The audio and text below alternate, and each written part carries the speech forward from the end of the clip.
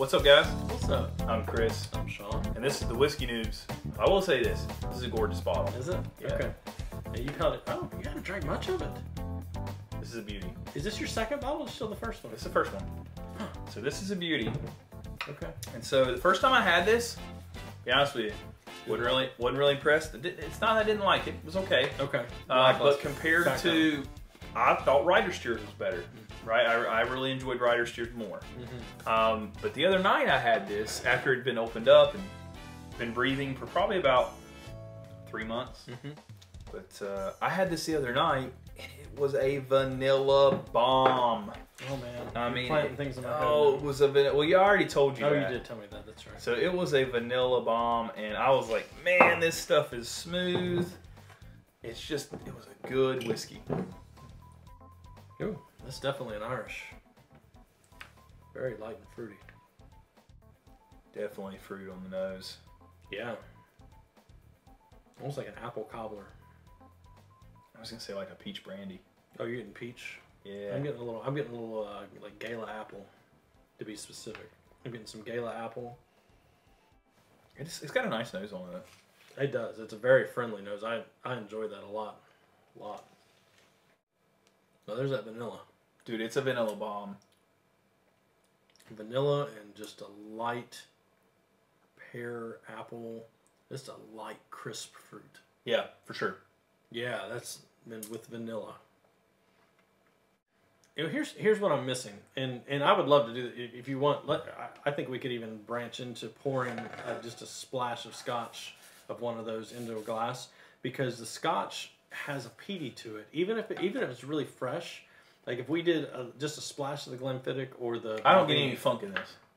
No, at all. That's what I'm saying. But I bet if we did a glass of the scotch. Yeah, well, we can do that. Yeah.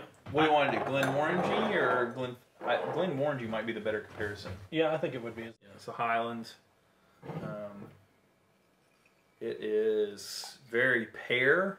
From what I remember. It's very light. It's got some cinnamon on it, though. It does. The Glenmorangie does, from what I remember. It was. Okay, so if you look at the colors on that, look at the color difference. The green spot looks a little darker. It does. Yeah. Yeah. The green spot has a little more of that whiskey oak to it. Definitely more funk on the scotch. For sure. Yeah, that's that peated malt. And that's why I wanted to kind of put it next to each other, because you can really see the difference with the Irish and the Scotch on that. Now, not a huge difference. I know as you're smelling it more, it's starting to blend together, isn't it? This is funky straight out of the bottle. I am, but as it more sweet, more funk. Yeah, but yeah, I thought these were much more. I thought these were more similar on the nose than I'm having. Exactly, yeah, and that's why I'm going to put them side by side, because I remember them being very similar too. But I thought, there's got to be that differentiation between the Scotch and the Irish. Yeah. All right, I'm going to try the Irish again first. Yeah.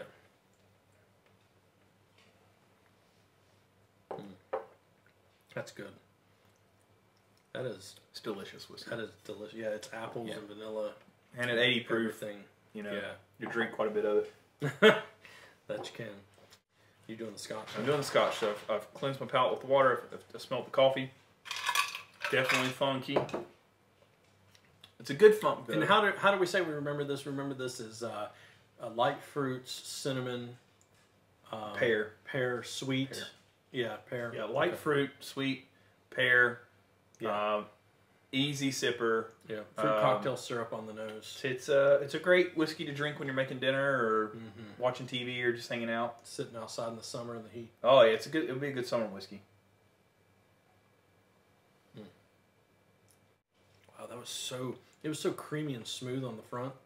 Oh, wow. Oh man. I prefer this. Do you? I prefer the Scotch. Yeah. It was easy. That was well, no, I got a tingle from it that I didn't get from the Irish. It was the cinnamon. Yeah. The cinnamon in this is just really, oh man, it's so nice. It gives you a nice tingle. I agree. Here's some of the tasting notes. Original balances of honeyed sweetness with notes of citrus. I agree with both of those. Almonds and creamy vanilla. Ooh, maybe I do get some almonds from this. Creamy vanilla now that you said almond, complexity. I feel it.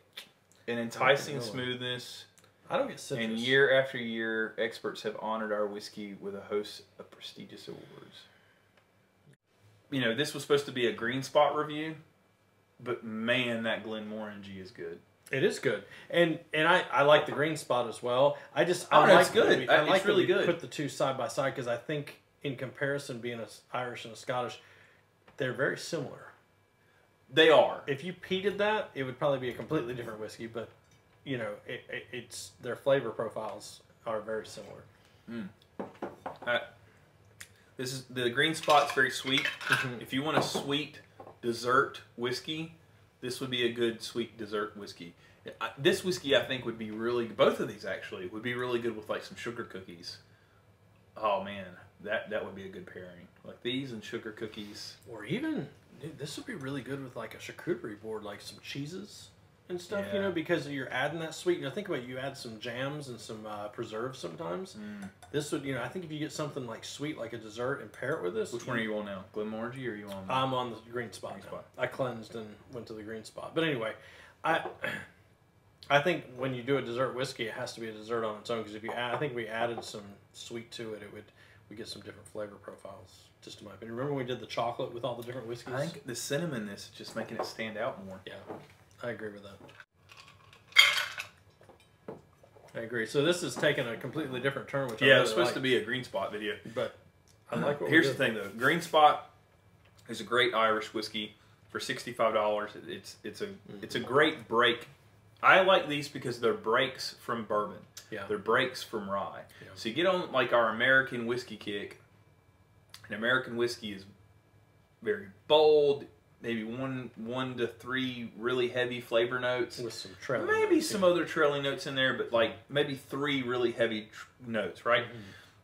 We prefer the proofier stuff, so that's kind of where we've been hanging out here lately. But then we have a pour of Irish, or we have a pour of Scotch. It's just a nice break. It is. It takes you in another direction. It lets you think about things in a different way. I enjoy that. Yeah. But either one of these are great bottles. I think the Glenmorangie is actually a cheaper bottle. I think that you can get a Glenmorangie for around the $50 mark. I could be wrong on that. I was thinking it was 70. No, the Balvenie is the most expensive. The Balvenie is 70. That's right. The Balvenie is 70. You're right. The Glenfiddich is 60. Actually, I think this might be this might be in the $45 to $50 territory. Yeah. The Green Spot 65, but price aside, both of these are good whiskeys. I think the Green Spot's a sweeter profile. This is sweet and fruity.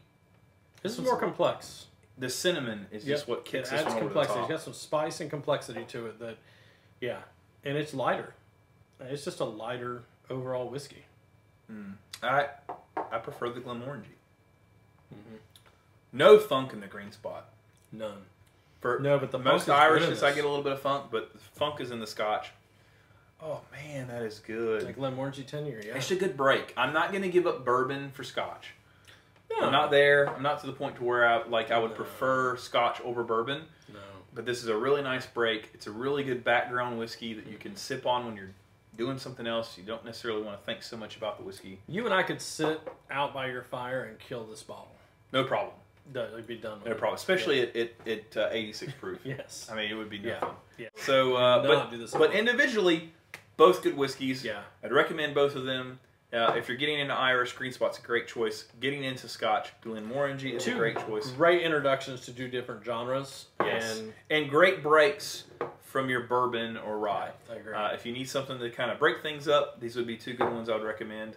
I think these are both very approachable for anybody. These would be great entry-level whiskeys. Shoot, your brother might like these. I think so. Especially the Glenmorangie. Yeah. I think we should really... Maybe he's a Scotch guy.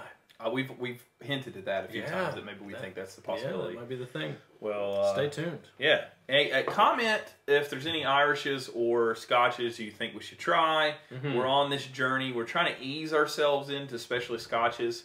So, hey, what's an approachable Scotch that we should try out? Yeah. We'd love to hear. What is your approachable Scotch? Yeah, what's your go-to? That'd be awesome.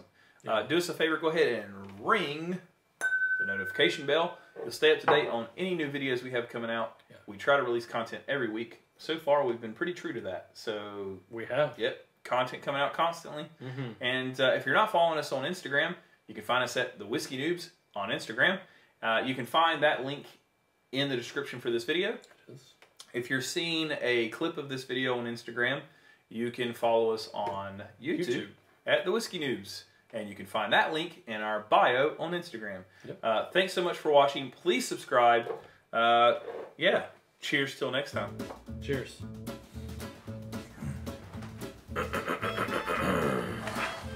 Head on straight, mask on crooked, exit stage left with the mask on took it. Oh, it's hip hop stage of the night. Little thing you're doing. Ready for you. Oh, man. You keep moving that forward, it's out of frame. Right here, that's in frame. Perfect. Right there.